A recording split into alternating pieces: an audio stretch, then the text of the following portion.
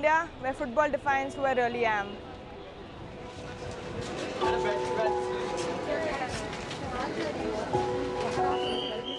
When I play football, it's a special feeling that I get, and that keeps me going in spite of all the difficulties that I've faced and I do face, and every person faces.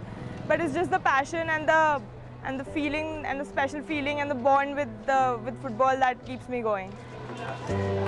Aditi Chauhan is 19 and plays in goal for the Indian national women's team. She started playing football 6 years ago and has now represented her country on numerous occasions. But her journey, like those of many other female players in India, hasn't been easy.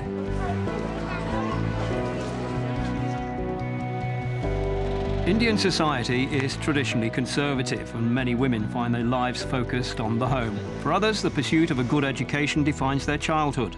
In a country where there's been a recent focus on crimes perpetrated against women, sport hasn't usually played much of a role. But there's a sense that things are changing, and football is playing its part.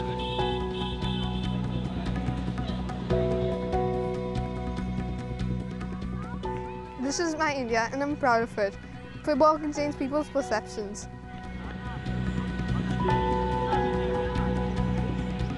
It was mostly about my brothers. They used to play it all the time, and I was so envious of it. And they used to tease me that girls can't play, but I needed to prove them that I could. And so I started playing with them. And then our school team was formed, and so I started playing for the team. It makes me feel alive, like I'm not alone. Like, there are people with me who support me. I'm not the only one out here. This tournament is the Delhi School Championship, and it provides a valuable outlet for young female footballers to express themselves. It encourages healthy competition and sportsmanship between players. And it's not just through schools that changes are taking place.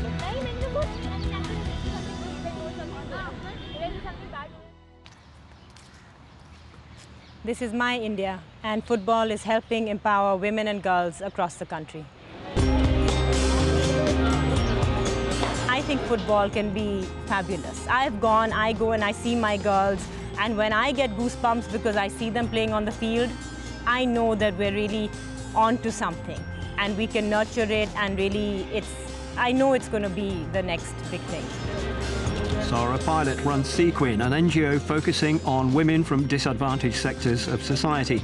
They've recently turned to football as a means of engaging with young Muslim women, something that has its own challenges. You can't just go to the girl and say, come and play football. Even if she wants to, she can't. You have to go, you have to speak to her father, you have to speak to her brother.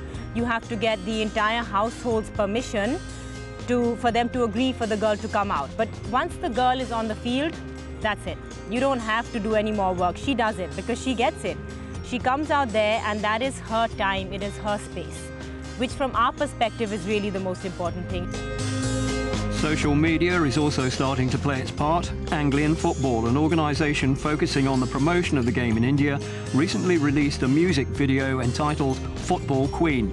It portrays passion for football as being as strong amongst girls as it is amongst the nation's boys. Whilst the guys watch the world's best leagues from air-conditioned bars, the girls are out in the midday heat, playing the game they love. This is my India. Football is the most important thing in my life.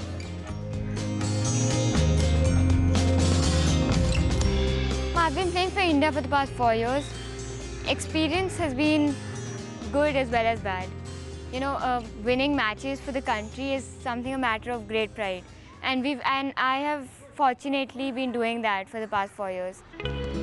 Tanvi Bagav has captained her country through the youth categories and was even offered the chance to join Real Madrid's girls' team. But like many Indian women, her decision to reject the glamorous option was informed by her desire to prioritise her studies. She'll be heading to the US to play at a college instead. I think people now, at least the girls in India, are definitely getting motivated now. And if the government works a little on the women's football, I'm very sure we're going to get through and we're going to reach heights. When it comes to the FIFA ranking, India's women lie far higher than their male counterparts. They're currently 51st, around 100 places better than the men.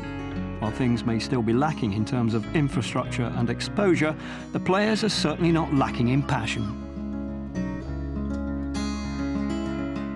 after being part of the Indian team, coming back to your colleges and normal life, there's a special feeling, there's a different feeling that you carry with yourself and a different personality that you become. But it's very important to share your knowledge and your experience with other footballers so that they also get inspired and try and work harder.